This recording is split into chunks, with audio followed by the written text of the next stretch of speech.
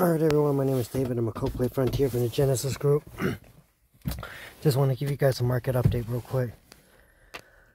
Alright, so you look at Bitcoin on a daily.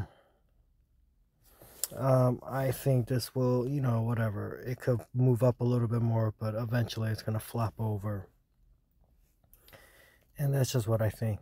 Could I be wrong? Sure, I could be wrong, but I don't think it has reached its target of going down to like these levels here. This 31,000, 33 to 31,000 range yet. It hasn't tested the previous resistance, which should be the new support. So, yeah. Now, that being said, let's look at KOK. Once again, like I said, it's just keep going down.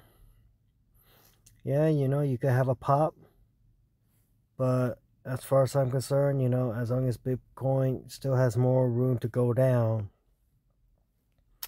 KOK will continue to go down. And yeah, I mean, the previous all-time low was 1/4 of a cent. And right now where it's at with what I expect Bitcoin to do in terms of how far it needs to go down, yeah, it looks like KOK's about to hit new all-time lows. That's what it honestly looks like. So see how this plays out. So that's what I think. That's about it.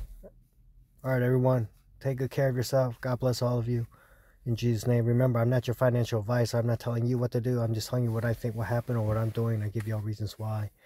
Yeah, I mean, I still think Bitcoin still has more room to go. You have these other coins, whatever, they, some are just going down, like XRP. Ethereum looks like maybe it's a head and shoulders. Solana looks like when Bitcoin breaks down, Solana is gonna, take a big dive down as well, so. But that's just what I think. We'll see how everything plays out. So I think Bitcoin still has plenty of room to go down. It's going to drag the other markets down, which is going to drag KOK down, which could make KOK hit new all-time lows. And yeah, please, you want to surround yourself with the right people. I think the economy will continue to get worse. Praying for all of you in Jesus' name. All right, now it's a great time to accept Jesus as your Lord and Savior. Things are getting wild out there. I think the economy will still continue to get worse. And, work hard. Take good care of your family. You want to be spiritually healthy, mentally healthy, physically healthy. Once again, I'm not your financial advisor. I'm not telling you what to do. All right, everyone. God bless in Jesus' name and KOK.